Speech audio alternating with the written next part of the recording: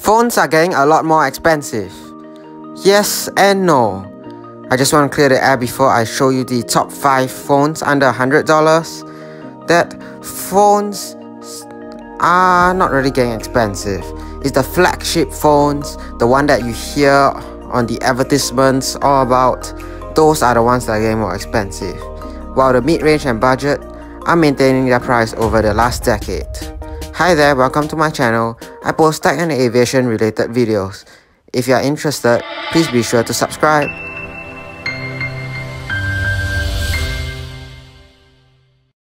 So without wasting any more time, I'll be presenting you the top 5 phones under $100 right now. Starting off, we have the Ulefone Note 7. So as you can see, the Ulefone Note 7 has a triple camera setup at the back. But let's talk about all the specs. Firstly, it has a 6.1-inch display with 80.2% screen to body ratio. That's quite a good amount actually. It runs Android 8 Oreo. It has 3 gigs of RAM, 32 gigs of internal storage with an SD card expansion up to 128 gigs. So the cameras is the most fascinating part here. It has a 8+2+2 megapixel camera at the back that can shoot mediocre video at 720p at 30 frames per second. On the front, we have the 5 megapixel camera that can shoot at 720p at 30 frames per second. The battery here is rather big. It has a 3500 mAh battery, which is quite impressive. iPhone SE 2, you have less than 2000 mAh. Okay, so this phone has a water knob drop design and it has face unlock. It is mainly a plastic build because it's $100. Actually, it costs $90. So for $90, you're getting quite a good deal actually. So this phone has the best display out of all the 5 phones I'll be talking today. But now let's go to the next one, which is the Doogee X90.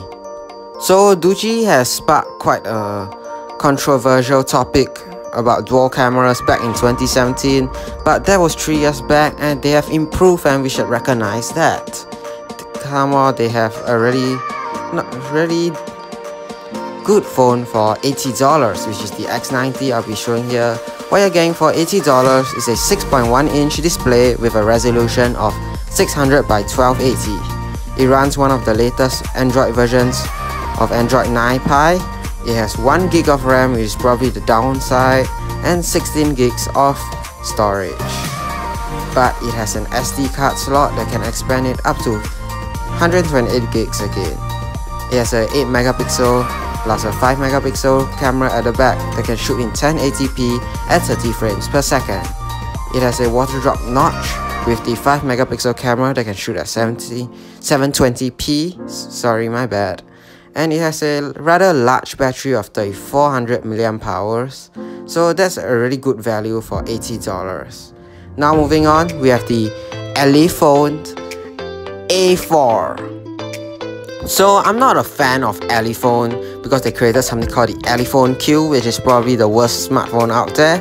Anyway, this phone, I have to admit, is a really good value for money phone.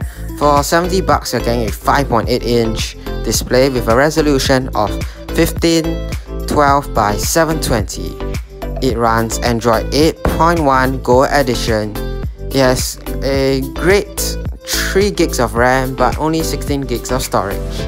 Fear not, you have an SD card slot that can fit 64 gigs there. So the camera is really important nowadays. Camera wise, you are packing a 8 megapixel rear camera that can shoot at 720p at 30 frames per second. At the front, you're getting a 5 megapixel camera that can also shoot in 720p, a 3000 mAh battery, enough to last a day. Next, we have the UMIDIGI 3S, A3S. Okay, what a name. But anyway, this phone is probably the best value for money here. You are getting a 5.7-inch display, and it runs Android 10. Android 10, the latest one out there. It has 2 gigs of RAM, 16 gigs of storage, but an SD card can make that to 128. It has a 16 megapixel camera plus a 5 megapixel camera able to shoot in 720p. The front camera has a whopping 13 megapixel camera in it. I mean, it's a camera. And it can shoot at 720p too. There's a mega big battery at 3950 milliamp hours. That's enough to last a long time. Now the best phone is the Samsung Galaxy A10e. You're getting a Samsung phone for $99. Okay, let's round it up to 100. Anyways, you're getting a 5.8-inch display with Samsung's Infinity V display, or what most people call it, a water drop notch design. It has a resolution of 720p. It has the resolution of 720 by 1560 and an 81.4 screen to body ratio. It runs Android 9.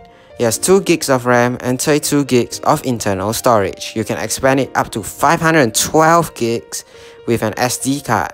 So this phone supports fast charging, and Samsung included in the box, not like Apple. Anyway, you're getting an 8 megapixel front camera able to shoot at 1080p at 30 frames per second. And the front camera can shoot at 720p, and it takes decent photos, but not great. Over that, you have a 3000 mAh battery, which is above average. What can you expect? This is a Samsung phone, a world-renowned brand selling a phone for $99. What more can you ask? Personally, all these phones are great. Let me know in the comments below if you have any better phones. Please remember to hit the like, subscribe, ring the notification bell, and feel free to leave me a comment, as I'm new and always there to learn. Once again, thanks for watching, and see y'all next time.